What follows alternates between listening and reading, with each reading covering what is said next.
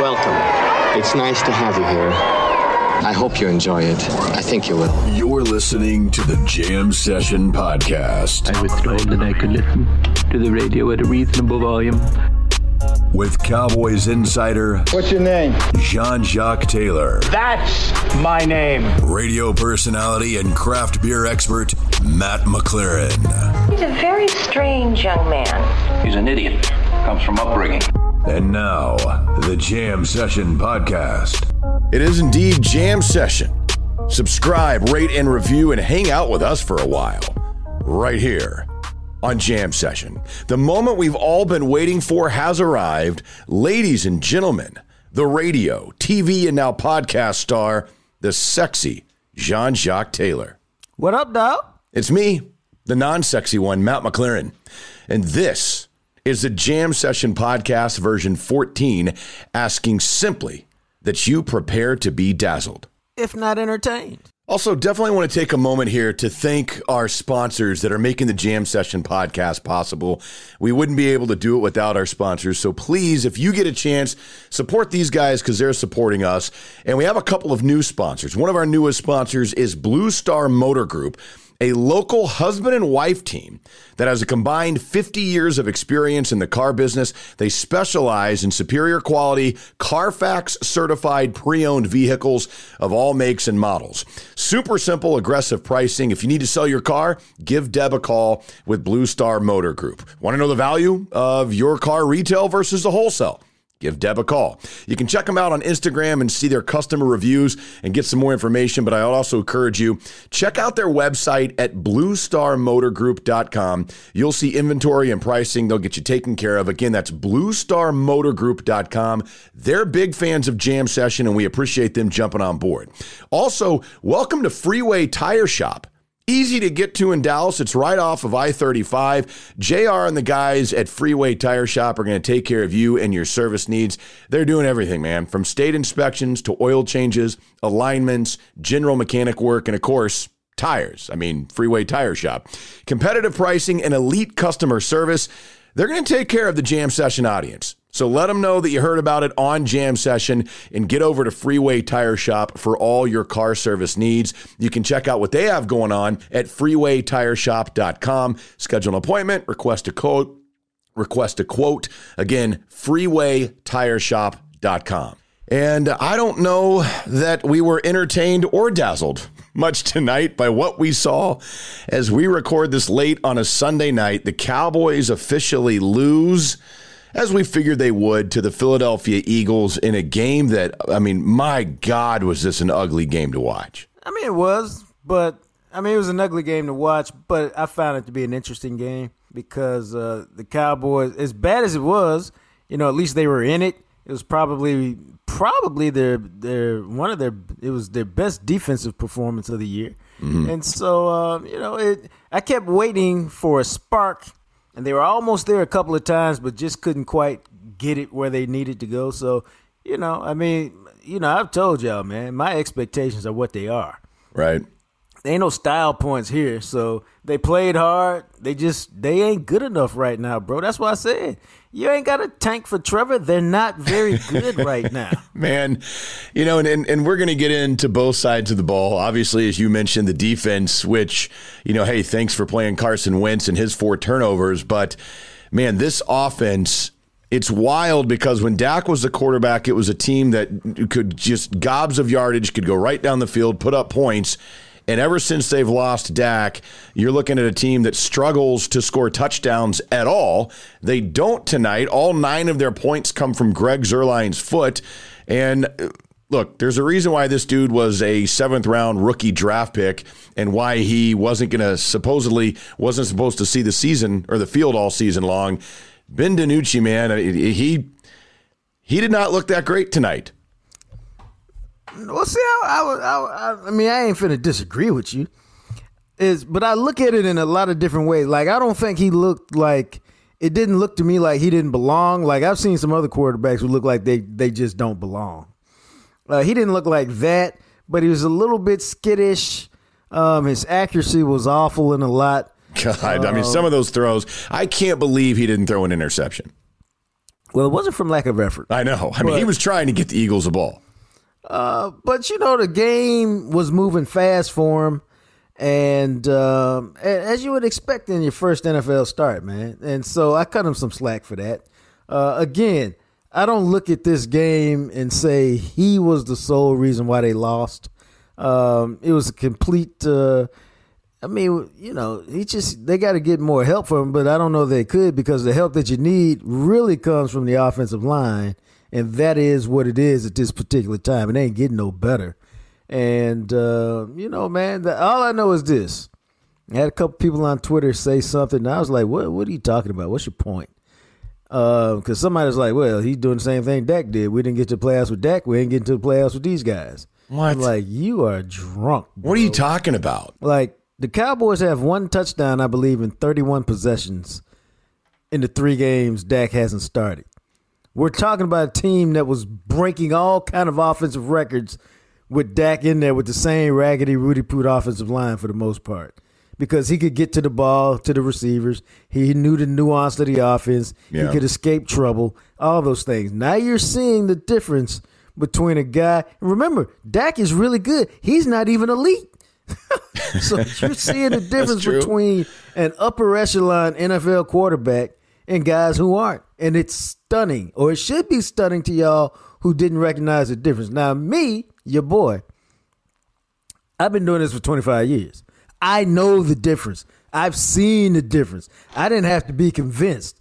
Some of y'all had to be convinced. Well, you ought to be convinced by now. I hope so, after what we saw tonight. And, they tried to help him out. It was a really weird play calling game, I felt like.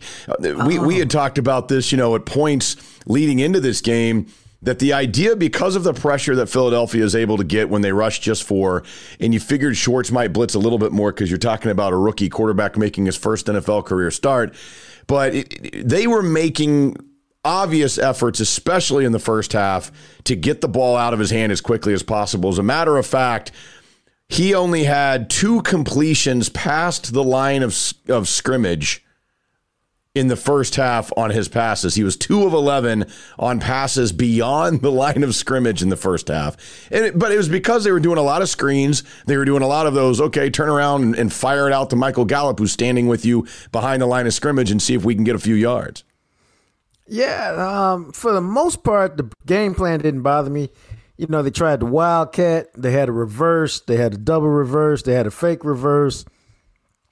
Man, they tried like hell to get Cedric Wilson to throw the ball. I mean, my God, they wanted to bust that out. It's like, we get it. He used to be a quarterback. Neat. Move on. I told you earlier that I would much rather see that approach than let's run Zeke between the tackles 45 times because we're scared to do anything. Right. And see, I appreciated that. They were trying to win the game.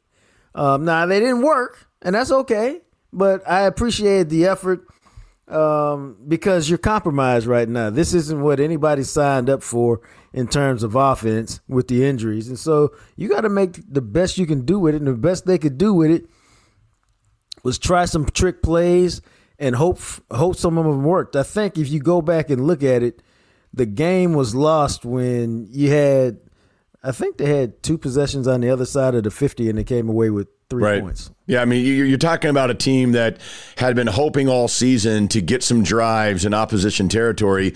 You have 4 takeaways in this game. To your point, they started 1 on the 25-yard line, on Philly's 25-yard line, and they're only able to get a field goal out of that. The other one, they started on the Philly 46-yard line and were unable to come away with anything out of that.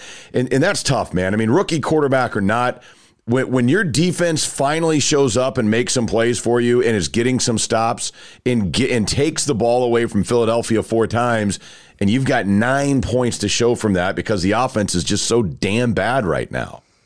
I mean, they are. I mean, I ain't surprised. It's what I expected. And, it's let me tell you something, brother. It ain't getting no better no time soon. No, it's not. I'm being honest. How many points you think they're going to score against Pittsburgh next week? I wouldn't be surprised if they score 0. I'm serious. So am I.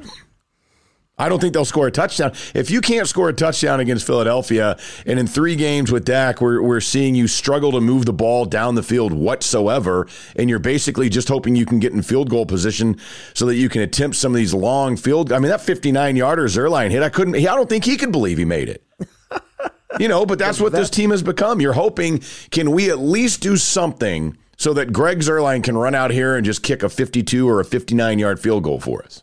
Well, the problem is with the offensive line, it's not, the blocking is not consistent enough to move the ball consistently. Right.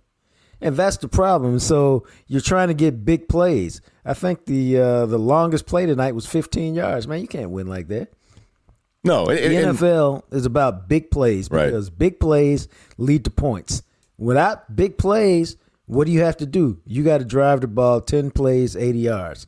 Your line is not good enough to do that because you're going to have a tackle for loss. You're going to have a hold. You're going to have an incompletion. I mean, go back. I had it written down at a certain point about midway through the game.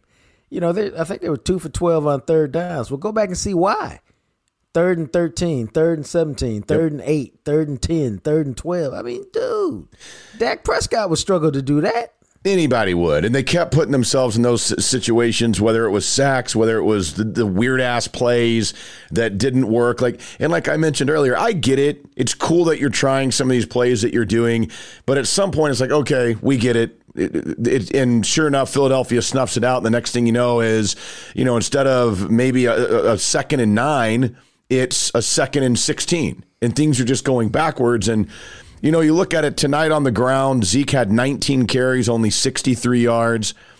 As a team, they had 35 carries for 133 yards. The receivers can't get down the field because pressure comes so quickly against these guys. They don't have time. I thought it was interesting how involved Michael Gallup was today because he kind of filled the role that we're used to Amari Cooper filling, which is just kind of standing out there catching short passes. But they don't have any ability to have anybody go deep because they don't have time in the pocket to allow that play to develop down the field. And we talked about it earlier to Sunday afternoon when we were on the ticket. Yeah. Which is when you can't complete passes deep, they start creeping up, and sooner or later they take away the short stuff because they're not worried about the deep stuff. So he took a couple shots deep later in the game, and that was great. But you just have to take them, even if you're throwing them up, because if you don't, they just slowly choke the life out of your offense. Yeah, and then it becomes this whole thing where you're hoping to hit a bunch of quick, short passes like we saw, hoping that somehow one of those dudes like a CeeDee Lamb or Gallup or Cooper or somebody can actually get you some yak and break a couple of tackles and stretch the field, because that's the only thing this offense can do. 10 points against Arizona, 3 points last week against Washington, 9 points this week. That means they haven't scored a touchdown in their last 2 games. They have 4 field goals of offense to show you. In 31, I think it's been 20 possessions in the last 2 games. But that's what you're going to get, bro. That's what it is. When you can't move the ball, and see, again, I've been trying to tell folks, it's not about what you think the opposition can do against the Cowboys defense, because Cowboys defense hadn't been good this year. They were really good today. Yeah. But it doesn't matter. None of that matters. The only thing that matters is because you got to score points to win. What can your offense do? And right now, it's crazy because 3 weeks ago, they were one of the best offenses in the league. And we were like, if you'll just stop turning it over, you will be prolific like very few we've seen. And now 3 weeks later, what I tell you, man, sports is fluid, baby. It'll change quick on you. Now they're one of the worst offenses in the league, man. They can't do anything. Well, and you can go through the whole thing. I mean, what are you supposed to do? It's one thing, and it's almost like the reverse of what we talk about with these young quarterbacks. The Cowboys have done a really good job getting all these weapons. Well, if you don't have somebody that can consistently give the weapons the ball, it doesn't matter if you have weapons or not. And that's what we're seeing. No, that's what we talked about, is that the weapons are great. Matters not. Dude, it's like we say all the time about different stuff. Okay, fine. You got a Ferrari. It's sitting in your garage. It's beautiful. I love the rims. I love the interior. Your engine ain't worth a poop. You crack the head. It doesn't run. Yeah, man. Okay, big deal. It ain't no good. Yeah, I mean, it was And it's weird, too, because you have kind of flipped the script to where now every time the Cowboys get the ball, that's why I was thinking, I was like, surely they'll score that they start out at the Eagles 25. That's like overtime in college football. You know, and they end up getting a field goal. But this is a bad team all the way across the board. And now the fact that the offense is this putrid. And like you said, I mean, I don't think it's a stretch to truly believe that they do not score against Pittsburgh next week. Well, see, you know, the problem is against Washington, they faced a very good defensive line. Against Philadelphia, they faced a very good defensive line. Against Pittsburgh, they're going to face a very complete defense at all three levels, and that's why it's going to be hard to score. And, you know, I had a couple of people think I was taking shots at them. Like because I picked the score 31-6. And again, I don't know how you can score. Yeah, you were right, because I said 27-10 because I thought surely they can get a touchdown this week. I was wrong. I mean, two full games without a touchdown. Well, see, it comes to that thing where you go, surely they'll score, and to me, that falls along that same line of, and you've heard this before. Some of you have, some of you haven't. You know, you flip a coin 100 times and it comes up tails every time. You go, well, surely the next one's got to be heads. You got to play the probabilities. Right. No, it's still 50-50. It hasn't changed. And so you can say, well, surely they'll score. But the reality is, no, because nothing's changed. Yeah. Every possession starts with that same makeshift, no good right now offensive line that can't do anything consistently. So that's what everything starts with. And without the big plays, dude, it's hard, man. It is hard without the big plays. It's a grind. It is. 9 points tonight on 3 field goals, 23-9. Cowboys are 2-6 in a lost season, obviously, as you just sit here and wait for the next 8 weeks. So we continue here on this version of the podcast, recording late into the night after the Sunday Night Football loss. You know, it's funny, we were just talking about the offense, and I saw this pop up that I thought was interesting before we move on to the defense, where the Dallas Cowboys were averaging 7.7 yards per pass play with Dak Prescott as the quarterback, tied for the third best in the NFL. Since he was injured, they've averaged just 3.4 yards per pass play, the lowest across the league. I don't even have the words to say how bad it is. Now, some of it is because the last 2 weeks they faced good defensive lines. Right. And they don't have a good offensive line. So it's been a bad matchup for them. Problem is, it ain't going to get no better next week against Pittsburgh because it's the same thing. Except they bring pressure, you know, a little bit with their linebackers in addition to their defensive line. So you have to figure out a way to deal with it. But, you know, I mean, look, you look at these next few games coming up. You've got Pittsburgh, then the bye, then you have Minnesota, then Washington again, then Baltimore. So, I mean, see, you know, dude, see, that's a problem because, like, even like Minnesota, you can look at their record, even though they beat Green Bay today. Mm-hmm. What is Mike Zimmer? He's a defensive expert. Yeah. Yep. And so, whatever flaws you have, he gonna pick them up and exploit them. And then, you know, then you go back to Washington where it's a bad matchup. And then you're with the Ravens. Well, just good luck, man. Because the problem with the Ravens game is they won't throw the ball.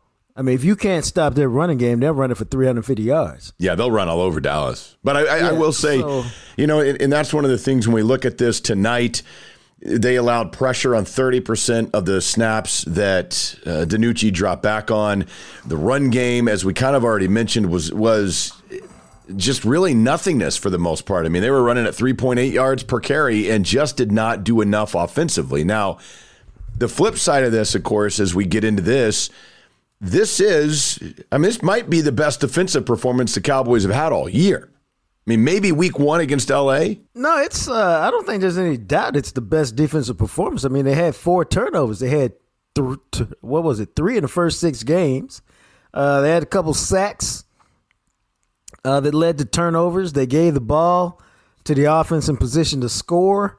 They held Carson Wentz to like 125 yards passing. Mm-hmm. They held the team to, I think, 220, 230 yards. Yep. It was by far, easily, their best, most complete defensive performance of the year. that you'd have to grade them and give them an A. There's nothing bad you could say about their pass defense. Their run defense was a little shady, and if Philadelphia had more patience and continued to grind on it, I don't know that they wouldn't have put up 200 yards rushing. But like a lot of offensive coordinators, Doug Peterson just got restless and continued to throw the ball.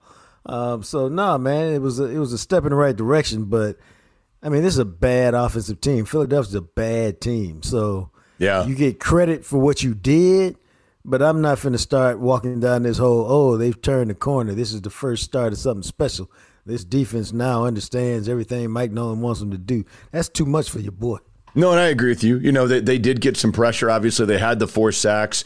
I thought Tank had a fantastic game today. I mean, he showed up like the type of guy like we've talked about before. If you're a leader on this defense in a week in which Everson Griffin is traded and Worley and Poe are cut from the team, I thought DeMarcus Lawrence really showed up tonight. He's always out there. You always see the effort, but he was making plays tonight and seemed to have an extra gear or took his game to a different level at some point tonight. No, he was very active tonight. I knew early on he was active. And so, that's what they need more of. They need him. I mean, when you're compromised the way they're compromised, man, your best players got to be your best players. I mean, your best players can't be, low on the totem pole in terms of production. Your best players got to be your best players. And if they're not, then it's going to be ugly and it's going to be bad and it's going to be sad. But DeMarcus Lawrence was good today. 6 tackles, a sack, 3 tackles for loss, and 2 hits on the quarterback. You can't ask a man to do a whole lot more than that. Yeah, and a couple of those guys, like Randy Gregory at times, I mean, he showed. I thought I didn't like the roughing the passer penalty. I get that you're going to call it, but that was like at his waist, not at his knees. I didn't think it was a low enough hit that it should have been called a penalty. And that was on a 3rd down that ended up giving him a 1st down with that 15-yard penalty. But, Randy Gregory had some nice plays tonight. Obviously, I thought Leighton Vander Esch, it felt more like Leighton is starting to get back into the rhythm of playing in football games again. He was very active tonight and had some nice plays. It's funny because I'm looking at his stats. He only had 2 tackles. That's very low for him. Yeah. He's usually much higher than that. But he exploded on that sack that led to a fumble. Dude, I thought he killed Carson Wentz. It's like, oh, God, that was awesome. No, that was a spectacular hit. And it was a form tackle, too. I mean, it was beautiful. Yeah. So the defense played well, man. They did as much as you can do in a single game. They've got some stuff that they can build on. But now we'll see because Pittsburgh's a different kind of beast. Carson Wentz was awful, man.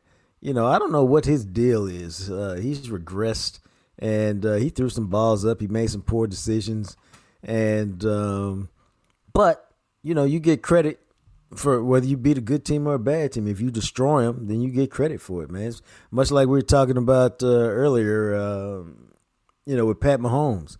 Yeah, the Jets stink, but hell, he threw for 450 yards and 5 touchdowns, so. He did what he should have done. You got to play the team on the field, man. I mean, that's just what it is. And Trayvon Diggs tonight, obviously, it was weird because he got beat a couple of times, but he also had the phenomenal interceptions. I mean, both those picks, you kind of see the former receiver in him.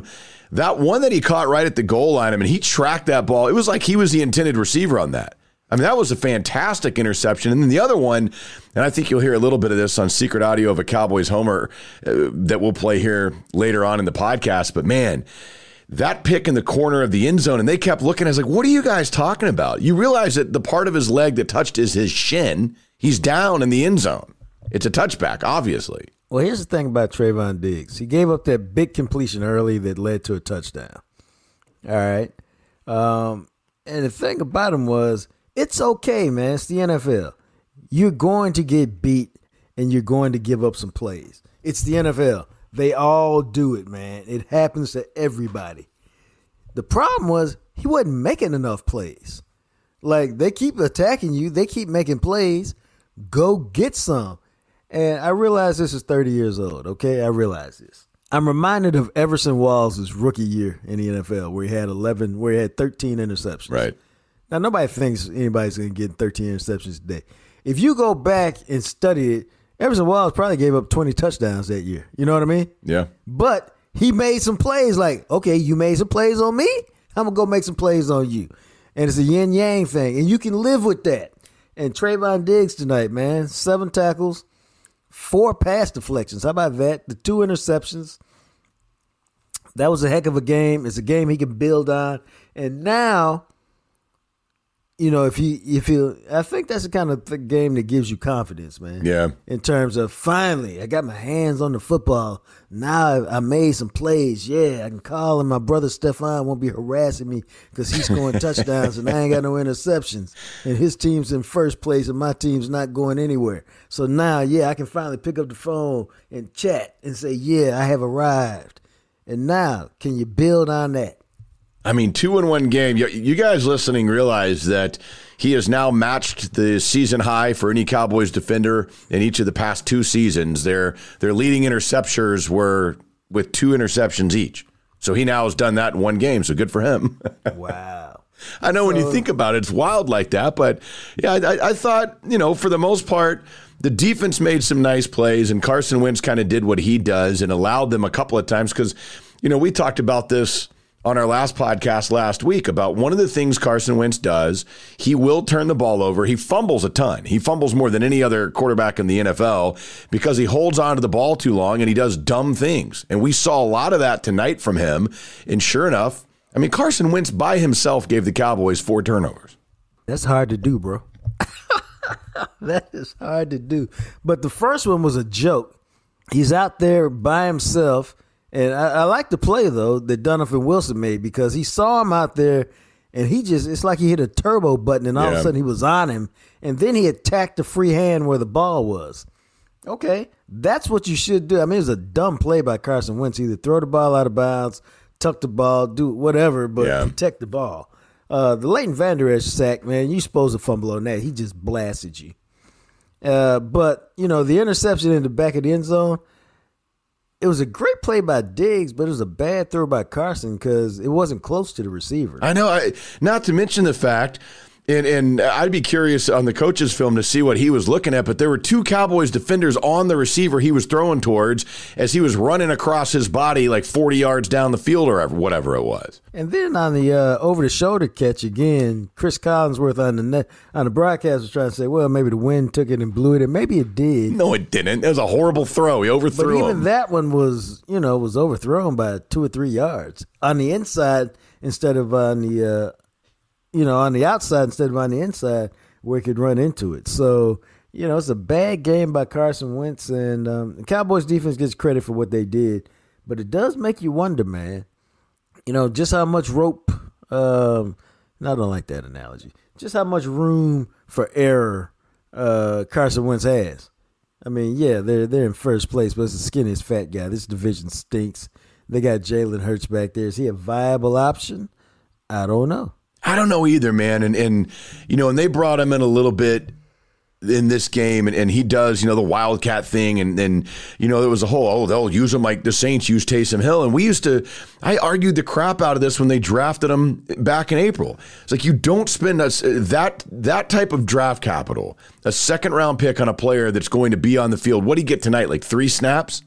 Yeah, it's dumb, and you know that you can't walk away from Wentz.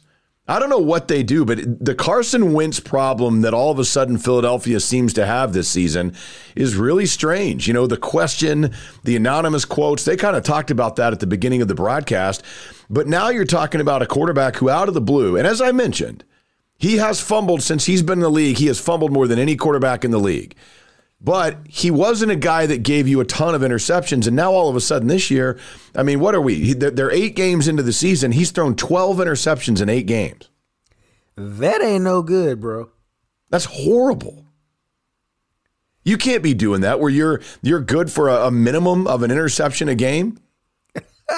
No. But, you know, they're committed to him because of the money. So the only thing they can do is probably coach him up and hope he improves. Yeah, I don't know what the deal is. It's a really weird thing.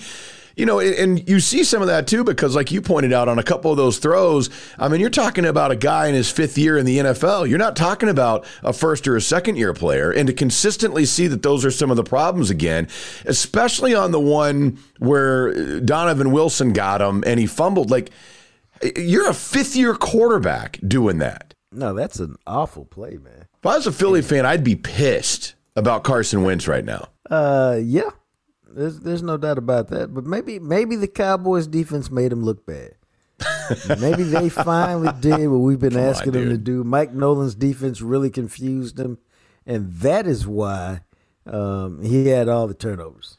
Okay. I like to think anyway. All right. Yeah. You know what? Sure. Let's go with that one. But, you know, I don't know. I mean, the Eagles are on the hook. There's no way you can walk away from this guy in 2021 or 2022. I mean, you're still eating $15 million in dead cap if you kind of walk away from the last 2 years of his deal. But I don't know. Who knows? It's a really weird conundrum that they have. And for a guy who still is unproven in the playoffs. I mean, he's just like last year when they made the playoffs and they ended up going and Carson Wentz gets hurt early on in that playoff game and barely played. Cowboys defense, they did a good job today against Carson Wentz.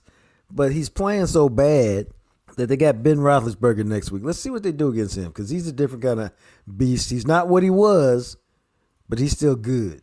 And so let's see if they can harass Big Ben into a few turnovers, a few mistakes next week. Then I might be willing to concede that they're getting better. Yeah, because you look at Pittsburgh next week in this defense with Big Ben and the weapons that dude has at his disposal. And you know, they don't have James Conner, I think, is okay at running back, but he's still running at 4.7 yards a clip. You know, and then you look at his receivers. And Juju Smith is obviously there and has been solid for him, but he has found this Chase Claypool guy the last couple of weeks. Claypool had another big game for him today. You look at Juju Smith, as I mentioned, Deontay Johnson. They have Eric Ebron at tight end. They've got a variety of weapons that are fast that he can use to spread the ball around, and that's going to be a really interesting challenge for this defense next week. Oh, yeah. They're going to have a tough time with it, which is why I'm gonna praise them today before I start talking about what they can't do next week. Yeah, and you look at it and all right, fair enough. Praise them for losing 23-9, I guess. Which you know, it's interesting because we talked about this last week. We had multiple conversations, and it's going to be one of those things that everybody's curious about as the season progresses. After today's games, Dallas is now in 6th worst position in the NFL. So there are still 5 teams that are worse position-wise, record-wise, than the Cowboys are right now. Who are those 5 teams? Well, you know one of them for sure because one of them Jets. is right. Okay, they will still be worse than Dallas at the end of the year. And then you have 3 one-win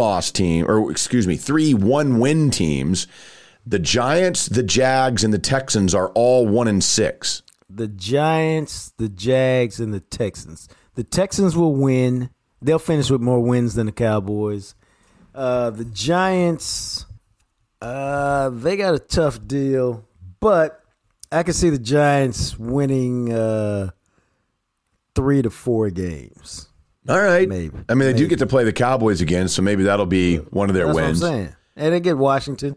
And Washington, while Washington is a bad matchup for Dallas, I don't know that they're the same type of bad matchup for the Giants. See, and then you have the Falcons, who are also 2-6, but technically they have the tiebreaker. The Falcons will win more games than the Cowboys. I hope so. So, I mean, I'm saying that because the Falcons have blown a lot of double-digit wins. Falcons are a better team. Right. They just figure out ways to lose. So they'll win more games than the Cowboys. Now, I will say, like, once you take into account today, the Dallas Cowboys now in point differential are second to last in the NFL. They have been outscored by 81 points this year. Only the Jets are worse. The Jets have been outscored by 144 points. Wow. I'm telling you, man, the Cowboys to me look like, and I'm not throwing shade. I'm just keeping it real with you. Yeah. They look like the team that's going to end up with the 3rd or 4th pick in the draft to me. Yeah, I can see that. They're on pace for that. So 2-6, as we mentioned, Pittsburgh next week and then the bye. And I think, Pittsburgh's undefeated. Pittsburgh's 7-0 and had a gutsy, tough win against Baltimore today. And I think that every expectation is they come in here and make it 8-0. And see, when you said that schedule, man, see, the thing you also have to understand with some of these teams, as I've told y'all, as the season goes, they get excited about next year because they're making small incremental steps of progress. Well, the Cowboys had a bunch of expectations. They're not going to get better as the season goes on. Right. What's more likely to happen, because they have a roster full of high-priced alleged stars, what's more likely to happen? What's more likely to happen is if they go through this stretch, man, they've lost 3 in a row, and then they get beat down by the Steelers.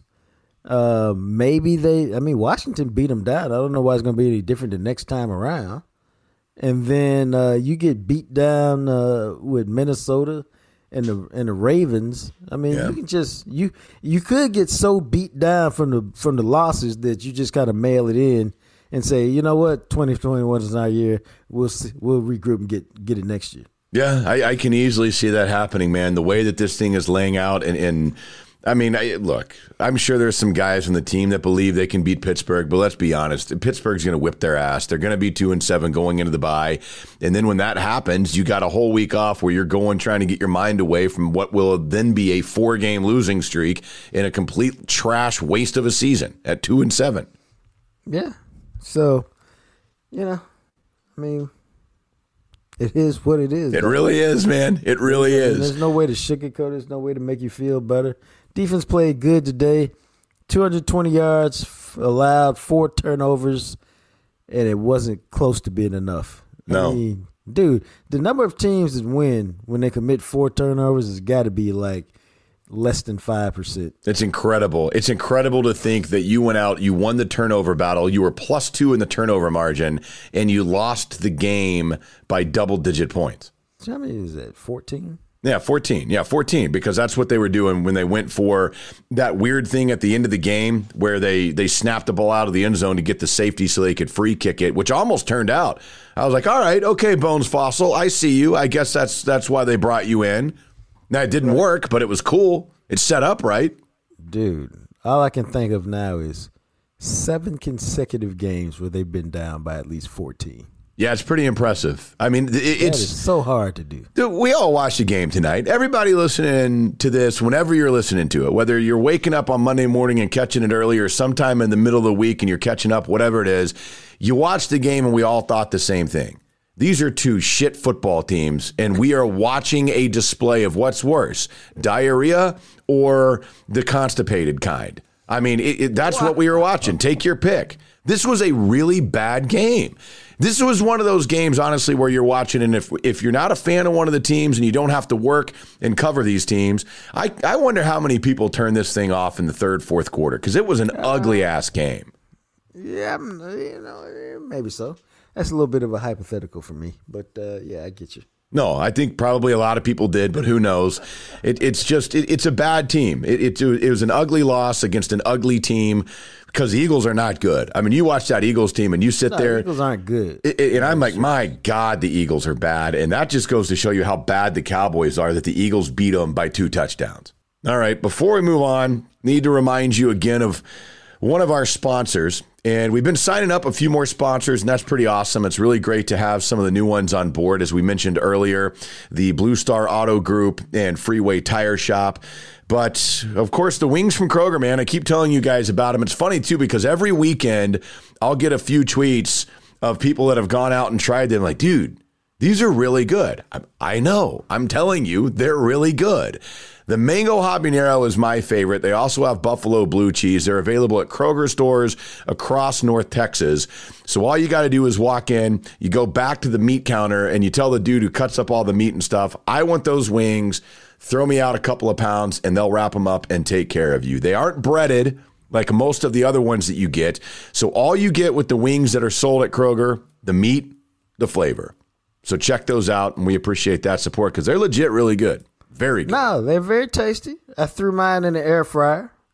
So it gave him that little crispy feel. So that was all good. Yeah, I bet that was good. I put mine on the grill, but I'm a big fan of the grill. I don't have an air fryer, but that might be something I've heard it can work wonders. You should invest in an air fryer. They don't cost that much these days. It's a good deal. All right. Well, maybe I will do that then. All right, we can have an air fryer conversation on another day. Not on the night after what we just witnessed with the Cowboys. Right. So we will continue, and I kind of wanted to get into a little bit of the play calling here because it was a really interesting look at Kellen Moore, the adaptability, which we kind of talked about in regards to Ben DiNucci and understanding that Philadelphia is going to be able to get a lot of pressure, that we've got a dude who's probably not going to have a lot of time in the pocket. And they tried to do some interesting things and design some things to help the offense out a little bit. I mean, they were joking about it on the broadcast, but it did seem like at some point that they were just in the room this week and said, hey, man, what plays you ever wanted to call in an NFL game you never thought you would? I like the game plan in general. I thought it was fine because, again, man, you're not good enough to drive the field on anybody, really. The only way to score points is to make some big plays, and the best way to make big plays, since you can't protect your quarterback, is to try a little trickery and see if that works. And so the game plan, it didn't bother me at all, man. They came out with the reverse to CeeDee Lamb, I think, early in the game. They had the Wildcat, the Zeke working. That was fine. They fell in love. Now, I got to tell you, fell in love with the wide receiver pass to Cedric Wilson. Man, no doubt. They wanted that bad. 3 times. Yeah. But I get what they were trying to do, man. It's a sign of desperation, too. It's a sign that you're not good enough to win straight up, and so you got to do all this other stuff. And that, to me, is okay because you're trying to win. To me, this is just me now, worst thing of all would have been to try to run the ball 35 times with Zeke between the tackles, man. Right. Yeah, I liked the one probably that I liked the most was the fake on the double reverse that I think it was to Pollard, who ended up going for like 14 yards on that one, where I thought that was cool because I think it faked out the camera, as I recall, and I was like, what? I was like, oh, that's awesome. So it was neat, tons of reverses, tons of motion, and some trick plays and things like that. But it did get interesting late in the game when they had an opportunity to maybe make this a game and get the lead back when I think it was 15-9 at the time. Well, it's 15-9, man. And it's right after Diggs gets the interception. Right. That's right, yeah. And he returns it 30. I mean, he makes this terrific over-the-shoulder interception. And then he returns it to the Dallas 31. And then we start. And I'm like, oh, snap. Zeke for 9. Zeke for 6. Zeke for 8. Oh, snap. What's going on here? I haven't seen this before. Tony Pollard for 7. And they're running behind Zach Martin. He's moving people. Tony Pollard for 2. Tony Pollard for 9. First down. Elliott for 2. Man, 8 straight runs. They've moved from their 31 to the Philly 28. Wow. Let's pound Zeke in there again, man. Take their heart. Run them over. No, here comes the reverse pass to Cedric Wilson. They want him to throw the ball. Well, Fletcher Cox has only seen that play like 3 times. He's like, oh, okay, so y'all ain't blocking me. Let me see what trick play y'all run. Oh, there's this little skinny dude running. Let me go tackle him. 10-yard loss, man, which means now instead of some kind of manageable third down, it's 3rd and 18. There's a little pass out in the flat to CeeDee Lamb for 2 yards, and then Zerline attempts a 52-yard field goal. You miss it, and I ain't mad at him for missing a 52-yard field goal. He made 3 of them. Right, and it was windy. It was crazy windy out there tonight.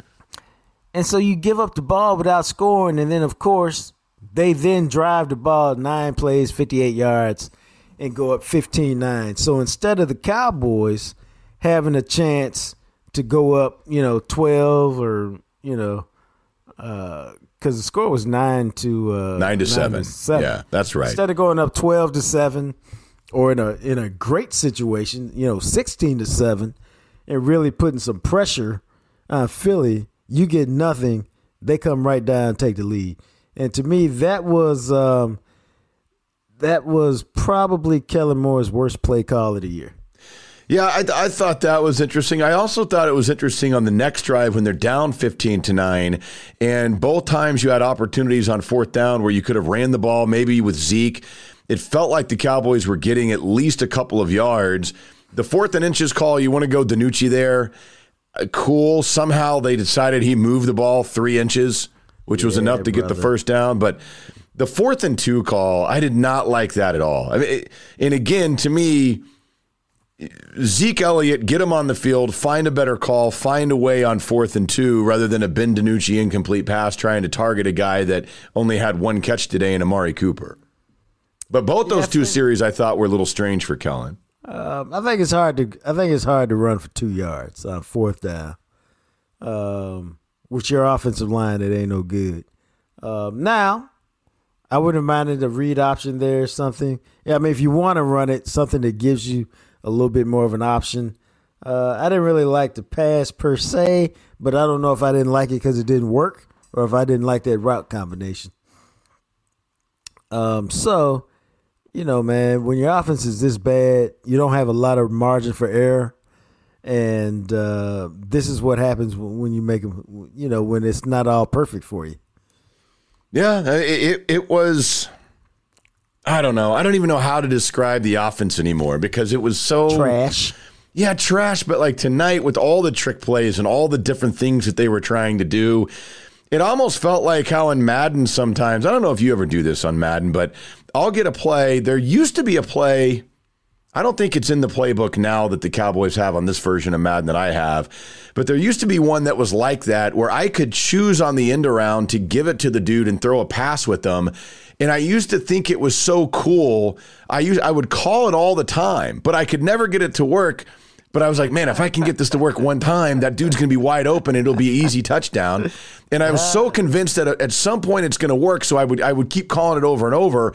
And it felt that way to me tonight with they really wanted Cedric Wilson to get the ball on a reverse and throw a touchdown pass to somebody. Well, I think I think something like that is a situation where, you know, you just fall in love with the play. You liked it, or it was really well executed in practice.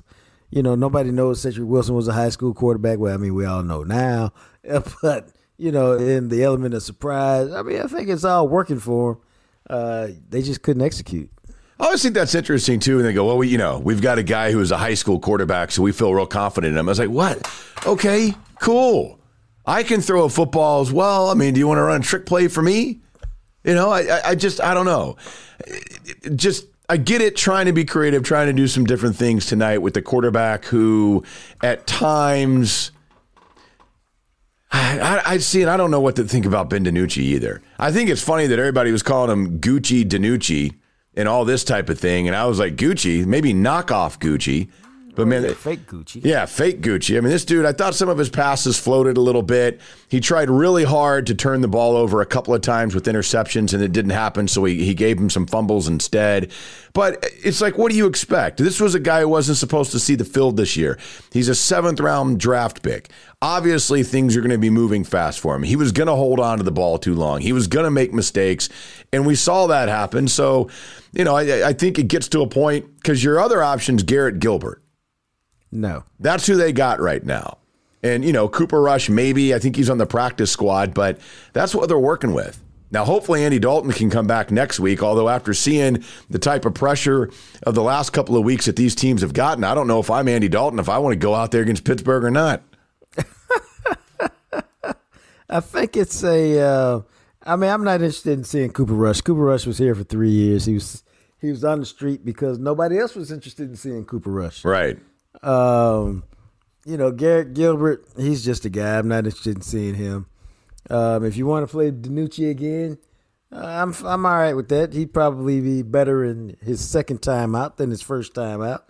But, you know, in Whispers from the Star a few weeks ago, I was telling you about DiNucci, and I said that the Cowboys, I was talking to somebody at the Cowboys who said that, hey, he's got a lot of moxie, he's got a lot of confidence, he's got that point guard kind of attitude and swag to him, but he's got a lot of technical deficiencies in his game that we need to work out.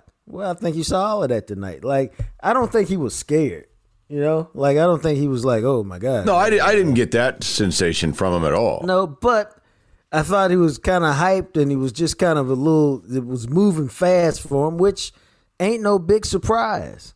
And I saw a lot of things you could work with, but, you know, I also saw why they didn't expect him to play this year. Yeah, I mean, and I don't know. I get it, but the sidearm slinging thing a couple of times, it's like, dude, just throw the ball away. Like, you're trying to get a little too cute trying to make some of these plays. But you're a 2-6 team. What do you expect? Dude, you know, like I'm saying, that's what you get with him. That's why he's a developmental quarterback. You know? So, I mean, it happens, man. And you hope that, you know, maybe he's good enough to be the backup in a couple years. Yeah, you hope so, because what I saw tonight, again, but again, we're talking about a 7th-round quarterback. See, and that's the thing is, like, what are you supposed to say about it? It's like, okay, you completed some passes, you made some neat sidearm slinging throws, like you thought you were Pat Mahomes or something. Cool. You also probably should have thrown 4 interceptions, and you fumbled already twice. It's what are the expectations of a 7th-round rookie quarterback in his first start with an offensive line like this? To me, none, and that's pretty much what I got. I mean, yeah, they were 0. Those players were 0-9 in the NFL. Now they're 0-10. Who's shocked? By the way, I just saw this for those of you that thought, because there still are, I get it, there still are some fans that have hope that somehow this team could turn it around.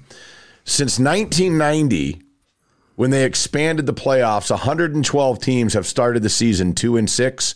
Of those 112 teams, none of them have ever made the playoffs. Oh. In case you thought, you know, there was still a chance out there, I think you can officially put this one to bed. I also saw, I can't remember who it was that put up that, it was Ed Werder. He said Mike McCarthy at 2-6, only 2 head coaches with worse starts in their first season as a Dallas head coach, Tom Landry and Jimmy Johnson, who both started 0-8 in their first seasons. Oh, so you're saying there's a chance he could be a good coach. That's what I'm saying. I mean, both those guys won multiple Super Bowls, so just hold on. It's going to be okay. We move forward here on the podcast. Glad to have you guys hanging out with us whenever you happen to be listening to this. Don't forget, you can find us on Twitter at McMattRadio, at JJT_journalist, and of course on our Instagram at Jam Session Cast on Instagram. I want to give a shout out to another one of our sponsors, Beer Geeks Shop in downtown Rockwall. They continue to serve just some phenomenal beers, a wonderful selection, over 400 beers from around the world, all available for you in singles. It's my favorite beer store. I know Jacques and I both get out there in Rockwall to buy our beers from Beer Geek Shop. And I'll tell you, very easy to get to. It's right there off the square in downtown Rockwall. It is a local family-owned business, Jason and Deidre. You can swing by. You can say, hey, I heard the guys talking about whatever it is on the show with beer, and they're going to point you in the right direction every time. So if you're over there on that side of town, head on out to Rockwall, swing by Beer Geek Shop, and they can make it happen for you. And keep in mind, all beers available in singles. So if you want to try 6 or 8 or 9 or 12 different beers, you can. And I love that about those guys. Knock yourself out doing it. I'm telling you, man. Good stuff out there in Rockwall with Beer Geek Shop. But we wanted to take a look around the NFL. As I mentioned earlier, the Cowboys are now technically the 6th worst record in the NFL because of the tiebreaker with the Atlanta Falcons. But there was some other action, and I think as the season goes by, we're starting to realize pretty much what we kind of figured going into the season, at least with the few teams, is for real. Pittsburgh is the only undefeated team in the NFL at 7-0. Kansas City just absolutely smoked the Jets today. They're 7-1. And then Seattle is sitting up there atop the NFC at 6-1. And I think when you look at it, you kind of say, okay, yeah, figured all those teams would be good. Not a lot of surprises for the most part across the league today, except for I think some of those teams that we thought might be good that kind of sucked a little bit to start off. showed up and surprised some people. And one of those, of course, was none other than the Minnesota Vikings, who went into Green Bay today and knocked off the Packers, who were 5-1. The Packers are now 5-2. Dalvin Cook had 30 carries, 30 for 163 and 3 touchdowns, and the Packers couldn't stop him, and the Vikings won because they kept the ball on the ground. Dude, sometimes you got to go back to the basics, and it works for him. And it worked today, but Dalvin Cook had a bunch of, I think he had a bunch of big plays because he also caught like a long pass, I think. Yeah, he had a 50-yard touchdown catch and run, 4 touchdowns. It's a grown man game, man. It's a lot of fantasy owners like, wow. Yeah. Dalvin Cook did the damn thing today. But sometimes, man, when you catch a guy like that and he's in that zone, what are you going to do? Dalvin Cook, man, 50-yard catch and run for a touchdown. 37-yard run, 21-yard run for a touchdown, had another run for 17, and another run for 12. Not much you could do that. He also caught another pass for 13. That's a lot of explosive plays, bro, for one dude in one game. Yeah, I mean, he was a beast today. And, that's, again, it's one of those things where I don't think anybody with the Vikings thought that they were going to start the season 1-5. And that's one of those teams that you kind of look at. They're probably out of the playoff chase. I don't know what to make of them, but the Cowboys are going to have to run into them here down the road, and we'll see in a couple of weeks what that means when those two teams meet. But big win for them today over Green Bay.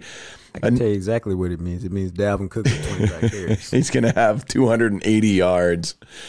But, man, another team that I think the future is bright for but cannot seem to get out of their own way is the Los Angeles Chargers. On the road in Denver today, Denver scores 21 points in the fourth quarter to come from behind to beat them late, 31-30. But, again, Justin Herbert, solid game. He threw a couple of picks, but he had 3 touchdowns, and that's one of those picks that people thought, I think, when they drafted him, like, oh, you should have taken Jordan Love. Like, I don't know. Herbert may need some time. I don't know about Herbert because it was Burrow and Tua as the top 2 guys, and then here's Herbert as the 6th overall pick. And so far, in the games he's gotten to play in, man, it looks like they have found something in Justin Herbert. The interesting thing is, don't forget the narrative. Narrative was he was from Eugene. He'd never lived more than 2 blocks from home. Right. Sheltered kid. Can't handle a lot of things. Be careful with him because I don't know what you're going to get. Well, it turns out he looks like a great player. Yeah, and the flip side. It's just another reminder that you got to be careful of these narratives in the draft, man. You do. And it's weird, too, because, Drew Lock, Denver's still trying to figure out, much like they did with Paxton Lynch for a while, is he the answer? And it's hard to say. I mean, he looked good when they came back late in this game, but at the same time, he seems to be one of those guys that'll have some moments where you think, okay, Geico makes the claims process so easy. I can manage my claim all. But long term, I don't know. I don't know what the answer is with Drew Lock and the Denver Broncos. Looks like a really good backup to me. But they're 3-4. And they're in the conversations. More than we can say for our team. Which is so crazy, man. Yeah, I mean, it's when you look around some of the other action, I mean, Seattle was at home and they smoked the 49ers today, and Russell Wilson is still doing his thing. He threw another 4 touchdown catches today. DK Metcalf, 12 catches, 161, 2 touchdowns. And now that he's got Lockett and Metcalf, man, Seattle looks like, with the way Russell Wilson is playing at this point in his career, that they do have the best record, but they legit look like they're the best team in the NFC. Well, what's funny is they got the worst defense. I mean, Pete Carroll's always had a good defense. Now, I mean, when Russell won those first Super Bowl, they did it with a defensive-minded team. Now they're an offensive-minded team. But they can do that because they got 2 big-time receivers. The game is slowed down for them. Chris Carson's a really good running back when he's healthy. Yeah, when he's healthy. I mean, both him and Carlos Hyde were hurt today and couldn't play. They had to rely on some dude named DJ Dallas. Oh, okay. Yeah, I don't know. I was trying to find him in fantasy. If you had to go to Seattle in a non-COVID experience and deal with the 12th man, good luck with all of that. It's still tough to win there because they just have so much confidence playing at home.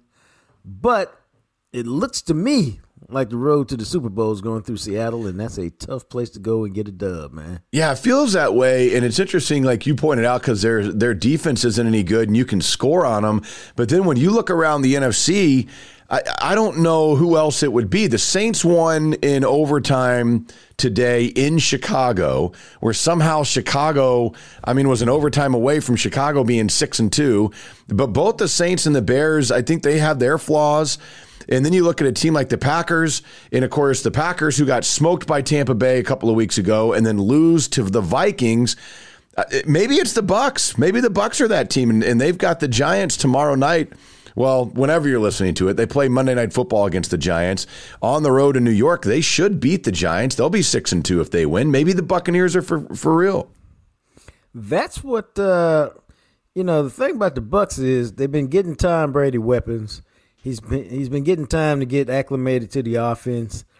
And don't forget, man, Todd Bowles is running that defense. Not I'm biased because I think Todd Bowles is a terrific coach. Yeah. Who got a bad deal with the Jets. But he's running that defense, man, and they kicking butt, taking names. That's a team to be wary of. Yeah, they are. And right now, as we get to really the midway point, assuming that they win on Monday night, which I don't know how the Giants are going to beat Tampa, but it does kind of feel like Seattle. And here's the thing about Tampa. Tampa's got a damn good defense. That's what I mean. And so that's the thing. Like, Tampa's defense is a lot better than Seattle's defense. And Tampa, as you just kind of mentioned, they've got some really nice weapons. Now, they're banged up because Mike Evans is not playing at 100%. Chris Godwin's going to have to miss again this week. But then you bring in Antonio Brown, and I don't know if he's playing this week or not, but he'll get into the fold and get things going. And it's going to be interesting to see if the weapons that Tampa has for Tom, if they can get healthy as the season goes and some of these nicks and things maybe work themselves out a little bit for them, that may be a really difficult team to beat in the playoffs with the guy who knows how to win in Tampa. That's the whole thing. He's a guy who knows how to win. Yeah, That's the key. Elsewhere around the NFL, from what we saw today, Joe Burrow, I think the Cincinnati Bengals definitely have found something there. They knocked off a 5-1 Titans team this afternoon, 31-20. I know the Bengals are only 2-5-1, and they've got a lot of holes that need some help, but it looks like they filled the biggest one with Joe Burrow because that dude is legit, and he is ice cold, and he can win. And that's why I don't look at that as like, oh, yeah, they can beat the Bengals in December. Yeah. Because, again, we're talking about a team that's feeling good about their sales and their progress. Not a team that's like, man, we're supposed to go to the Super Bowl this year, and we're 3-13 or we're 3-10. Yeah, that's true, because when you're playing the Cowboys, that's one of those teams with a lot of those young guys, like you point out, that are trying to show something. And Joe Burrow as a rookie is going to want to win. And he looks, to me, he's a guy who's transforming that organization. He looks good. So, he looks like the guy, and we'll see. But first impression, man, he looks like the guy. He does, and if Joe Mixon can get healthy, because he's been out, he didn't play this week. And then, T. Higgins looks like he's got a little something. A.J. Green is a shell of what he once was. He is no longer like that guy. But, now with Joe Burrow there, Tyler Boyd is coming along and showing some things. So they've got some pieces. I'm not saying, obviously, at 2-5-1 they're going to do anything this year, but that might be one of those teams. If he and Zach Taylor can hit it off, and it feels like they have, that might be one of those teams that you sit there in the AFC North. Maybe it's not Cleveland in a couple of years. Maybe when Ben Roethlisberger walks away, it's Joe Burrow and the Bengals who are going to be bashing heads with Lamar and the Baltimore Ravens moving forward. I can see that, bro. I can see it. Although, to be fair, Cleveland, I think, won again today. And you look at they lost today. They lost today, 16-6 at home. Baker Mayfield, man, you talk about up and down. That dude was 12 of 25 for 122 yards today after, 2 weeks ago? Or no, it was last week he goes out and throws four touchdowns, whatever it was. Being consistently good is the hardest thing NFL quarterbacks have to do. It's very true. It just is. That almost seems somewhat deep. Being consistently good. So you guys got to realize we're recording this. It's almost 1 o'clock in the morning. And I think we get a little delusional at some point. And you say something like that, my brain just goes, yes. As I'm waiting for. You can get seduced by 300-yard games and 5 touchdown performances, but can you give me 280 and 3 touchdowns every week? That's hard to do. I mean, if you look at Baker, Baker's got a lot of peaks and valleys in his game. A lot of highs, a lot of lows. A guy like Ryan Fitzpatrick, one reason he's stuck around is he's got a lot of highs in his game, a lot of peaks. One reason he's played for 8 teams is he got a lot of valleys. He's got a lot of peaks and valleys in his game. He's always finding it hard to be consistently good. Nick Foles, hard for him to be consistently good.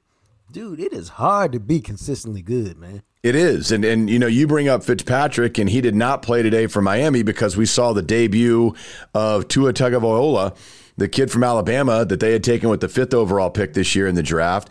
And, Tua didn't have to do anything today. He threw for less than 100 yards on 22 passes, and the Dolphins won by double digits over the Rams because Jared Goff, Carson Wentz it today. How about that? The top 2 picks of the what was that, the 2016 draft? The top 2 picks combined for 8 turnovers today. Because Goff did exactly what Wentz did against the Cowboys. He threw 2 picks and fumbled the ball twice and basically gave the game to Miami. Now, Miami's offense was able to get points on the board and take advantage of those turnovers. They were up 28-10 at the half. I mean, this thing was a wrap because Goff couldn't get out of his own way. Yeah. I mean, but that's what happens. There's still a lot of questions about those 2 guys, man.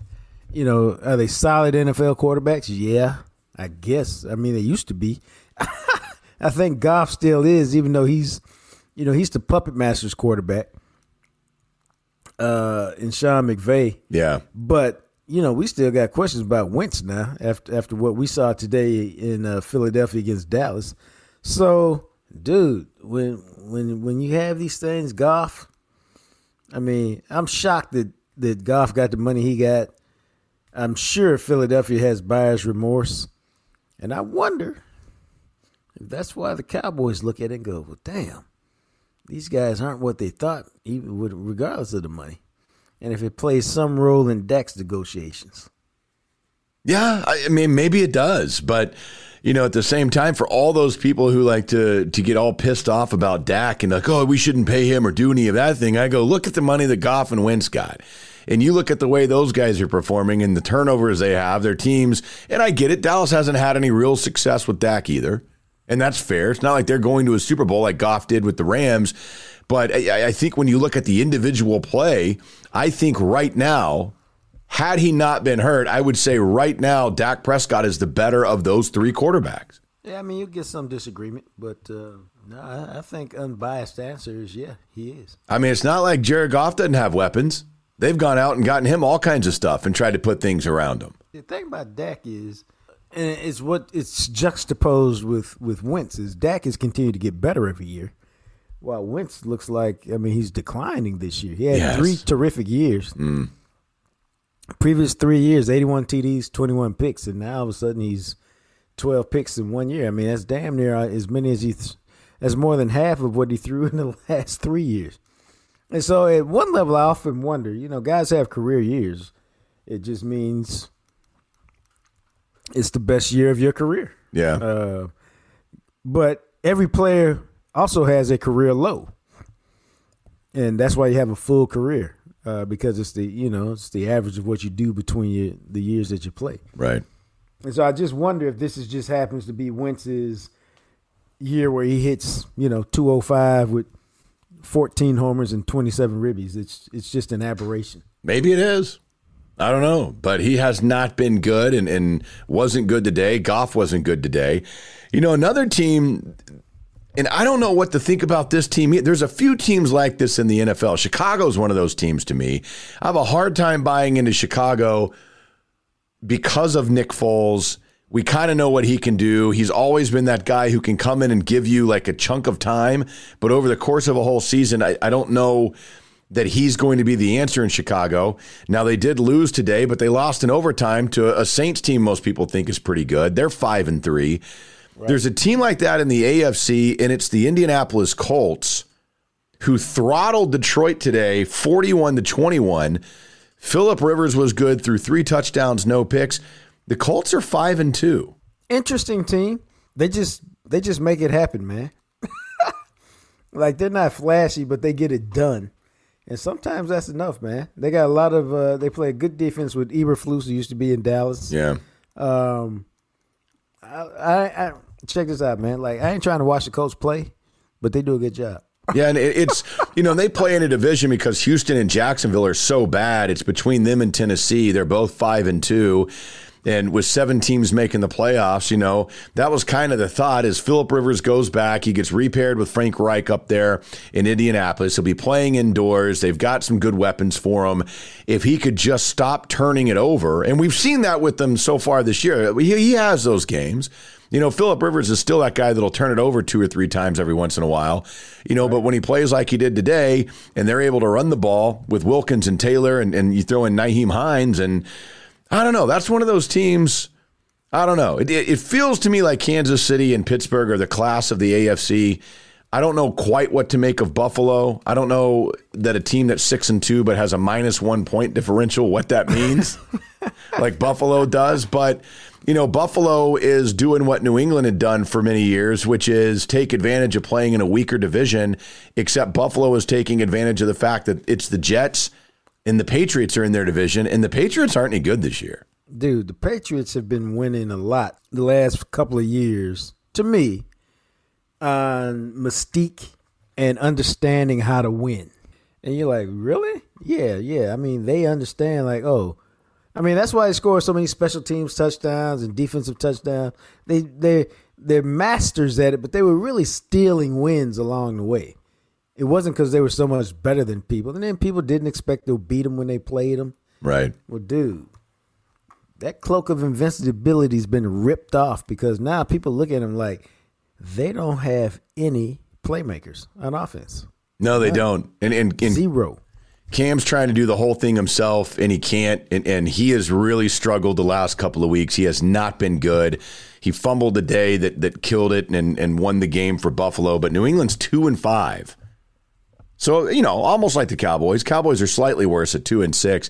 I'll tell you one team that is kind of surprising, though. We already talked about them a little bit. But when you kind of look through where everybody is sitting 7-8 weeks into the season, you realize the Miami Dolphins are 4-3? And a whole bunch of draft picks, bro. Dude, and they have a plus 58 point differential. Flores is building something down there, man. They are on the right path. It's going to be interesting with Tua taking over. They won today, and like I already told you, he didn't even throw for 100 yards, but that was one of those things where it felt like all along that must have been the plan with Tua, getting to your bye week, and we're going to make the move to him, because Fitzpatrick and the Dolphins had been 3-3. They hadn't been playing bad.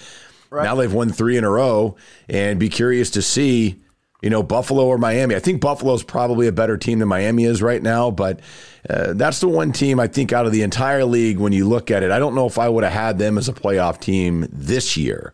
I think they're still building something, whereas a team like Arizona, who's 5-2, I thought had a really good shot to surprise some people and be competitive in the West, and right now they are. So we'll see.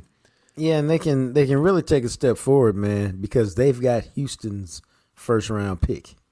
And check this out. They don't need a quarterback.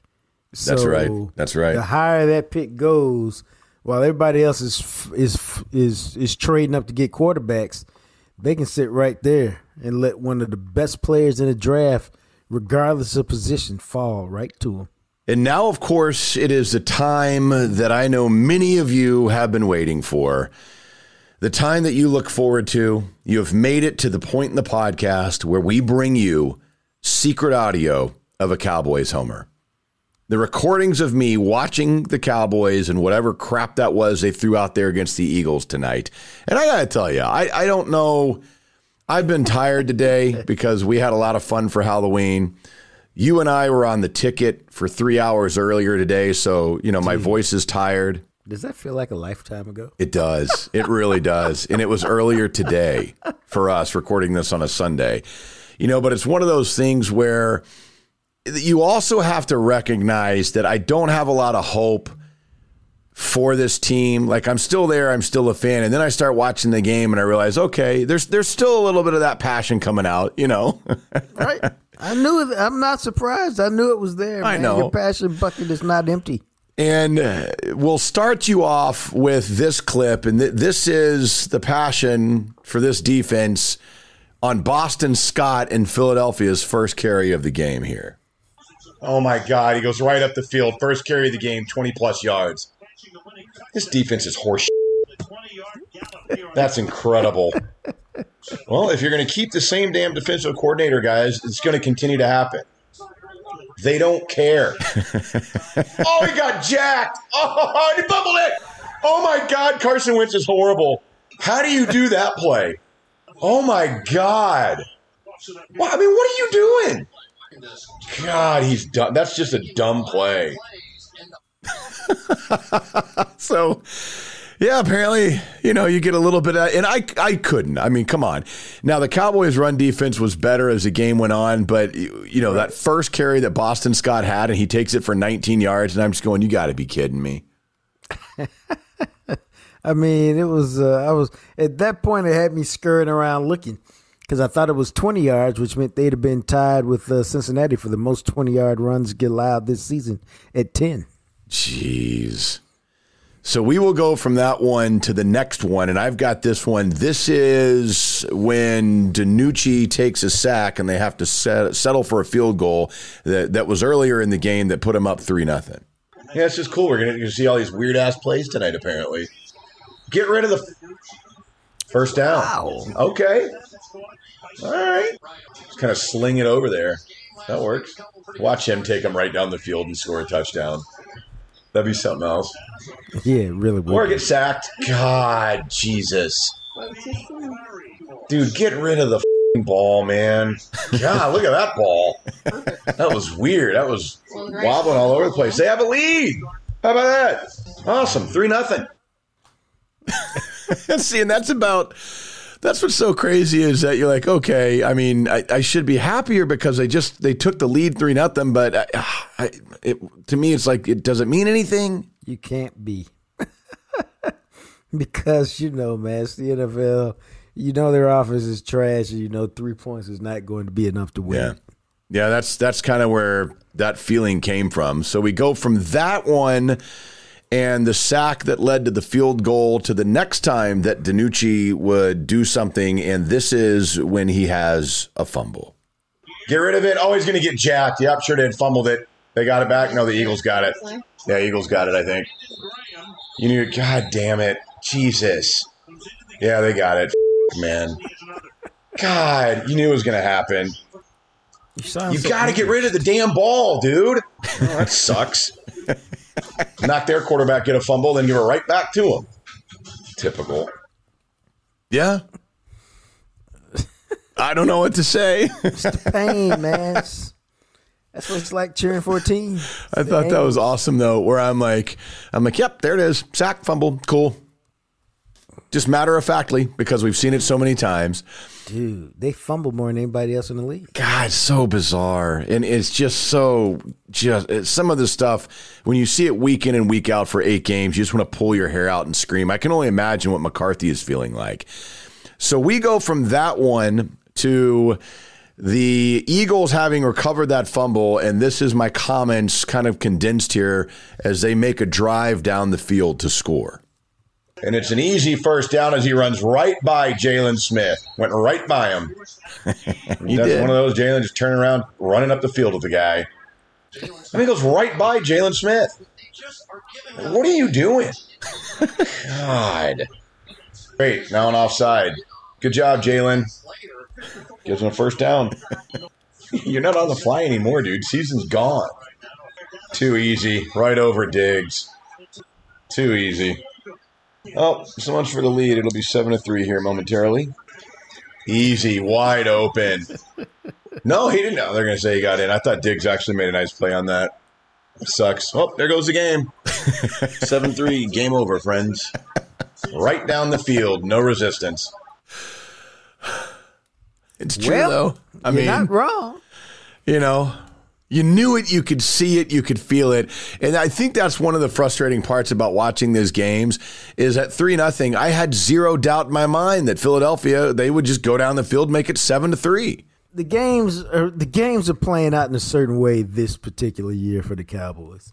They didn't give them, the turnovers that led to points early. So this was a game to me where Philadelphia is still even better. You know how you can tell they're better? Yeah, because they gave up 4 turnovers and still won by 2 touchdowns. That's true. That's how you know they're better. So we will continue here on Secret Audio of a Cowboys Homer. And this is one where it's basically just failed Cowboys. It's a drive that does nothing. They go 3 and out, and here's my displeasures. Look at that. Sean Lee's looking at Jalen go, well, Jalen was over there just running around watching guy run right by him. Look at Sean. He's talking to Jalen. He goes, Jalen, stop watching people run right by you. Please. And Jalen's like, clear eye view, man. Wow. God. As soon as they give him the ball, he's tackled for a 4,000-yard loss. That time he gets out of there. Just get rid of the ball. Holding. Oh, my God. Oh, my God. He just floated that. You might as well just choose which defender you were hoping to pick that. God, this team sucks.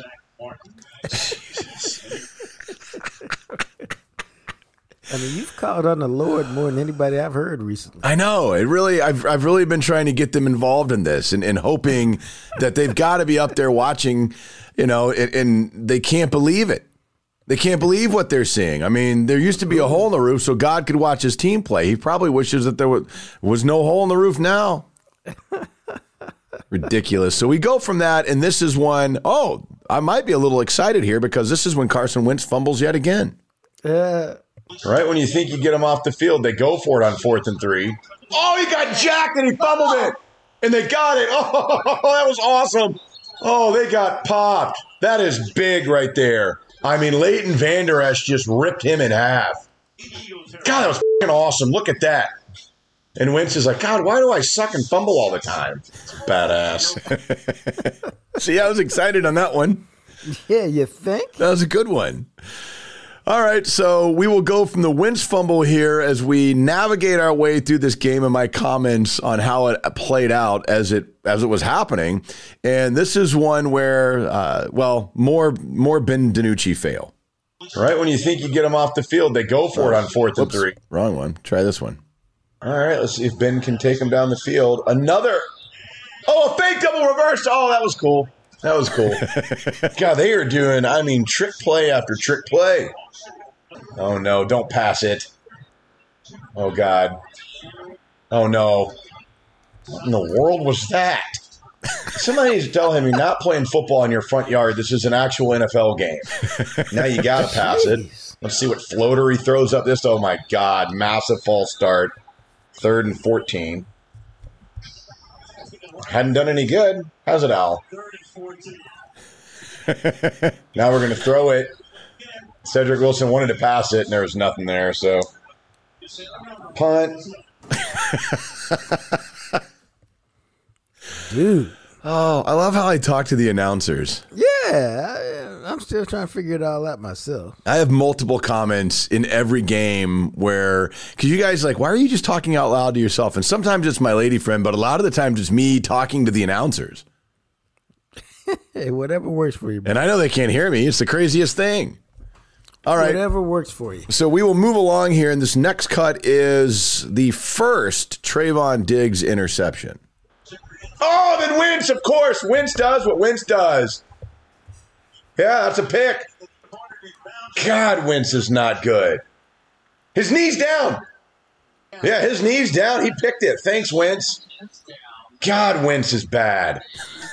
Why would you throw that pass? It's right on the line, though. He's down. That's a pick. That's a shin. It's down. What do you mean it's not clear and obvious? What body part do you think that is? God. Obviously. What is happening? What body part do they think that is that touches before his knee touches? It's a shin. He's down. I don't know. Wow. Again, that's me arguing with the announcers. They seem to take you seriously, though. Al Michaels and Chris Collinsworth, and then the guy comes on there. He's like, I can't tell. I was like, what you got to be kidding me. It's obvious that his shin had touched the ground before his knee did. It was obviously a pick.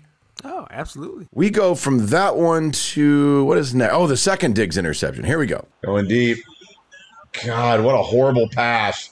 And another pick by Diggs. Sweet. And he gets up. He's going to run it all the way back. God, that was nice. What a god-awful pass by Wentz.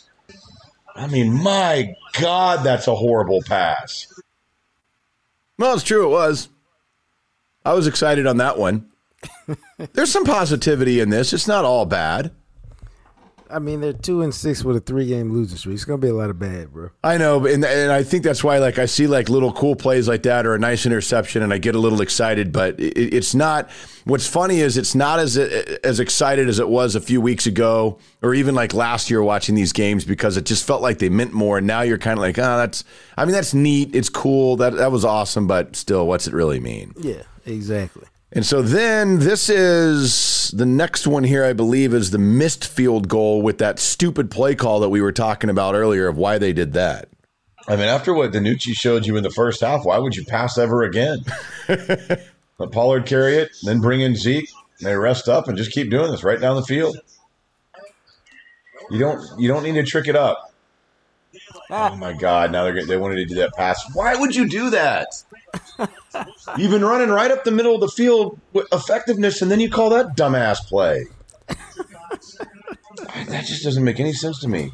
It didn't make any sense to anybody. That's just a dumb play call. What do you think he's going to do? That Cedric Wilson's going to throw you a bomb touchdown pass?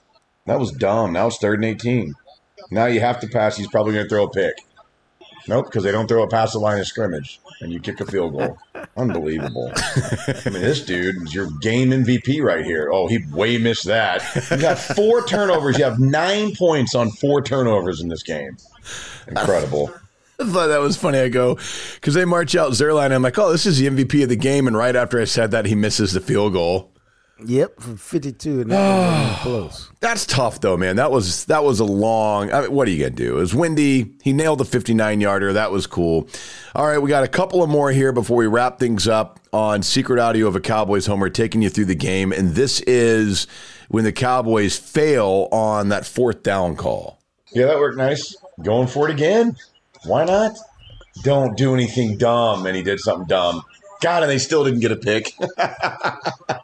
Incomplete. Eagles ball. I can't believe this dude hadn't thrown a pick. And now he has. Dude, I was sitting there. You have to have been thinking that when you're watching Ben DiNucci and some of the passes he threw today. I was like, I cannot believe that he did not throw an interception. Well, as I told you, one from lack of effort. He probably had 4 to 5 interceptable passes. Easily. All right, couple more. And this next one is the fumble that he had that Philadelphia scores on that basically iced the game for the Eagles. Got him. Oh, don't fumble it. Oh, God, he fumbled it. Gave it right to him. Oh, great. They're going to pick it up and run back and score a touchdown. Ball game. All right. That's fine. God, at least Zeke's trying to get there. God, man. How do you... Yeah, unless they say that Eagles dude had possession when he was on his back, then it doesn't look like he did. It looked like see right there, they're fighting for it. Yeah, and that pops out. That's a touchdown. Is that as fast as DiNucci can run? Oh, probably so. I don't know, man, but I noticed on that, I'll give some props to Zeke there because Zeke went after that dude. He didn't get him. He caught him when they were close to the end zone, but nobody else other than Zeke took off after that dude who picked it up and ran it in. Nah, he ran all the way, dude, the whole 50, 60 yards. Yeah. And then so I mean, that was a good effort, man. And then an effort worth pointing out as the NFL's highest paid running back, second highest paid running back. Indeed, yes. So I guess he gets paid for the effort, so we appreciate that, Zeke. But we'll wrap it up here, as we always do. There wasn't a lot of random audio tonight, but I was able to obtain a few of my random cuts. So here is the random parts of the thoughts that spew out of my brain when I'm just talking out loud watching a game. Which makes no sense because why would he have candy? He can't eat it. He doesn't have a face. It'd be like the worst news of all time. Like, oh, hey, we're transferring you to Philadelphia. And you have to go live in Philadelphia. Like, why is Chicago the town where all these shows are? I think that's odd. How come they don't do Dallas Men? The Schwartz is with you. Yeah, so there it is. Really quick today. Really quick on that one. But you got a few cuts. You know how it is. These late games, man. These late nights. I tell you. Painful, brother. They are. They are. You start feeling it a little bit. You definitely start to feel it a little bit. But hopefully everybody enjoyed that. We will have another podcast ready for you on Wednesday morning and Friday morning this week. Keep in mind, we will be out at Oak Highlands Brewing on Friday. It was really cool. Had a few people that came out last Friday, and that was cool. And many of you that watched on our YouTube Live. So keep that in mind that we do have our YouTube channel, and we'll post podcasts, and we'll have our YouTube Live out there at 4 o'clock on Friday at Oak Highlands Brewing in the Lake Highlands area off of Miller and 635. And you can subscribe by searching Jam Session Podcast on YouTube. But thanks for listening to the Jam Session Podcast. Find us on YouTube. Find us on Instagram at Jam Session Cast. And of course, on Twitter at McMattRadio at JJT_journalist. Our director of creative content is Brian Hart. Thanks to Purple Elephant Music for the music you hear at the end and beginning of each episode. He's the radio and TV star, the sexy Jean-Jacques Taylor. And I'm just a guy, Matt McLaren. Please remember to subscribe and rate and review the podcast, and we'll catch you next time on Jam Session, available everywhere you listen to podcasts.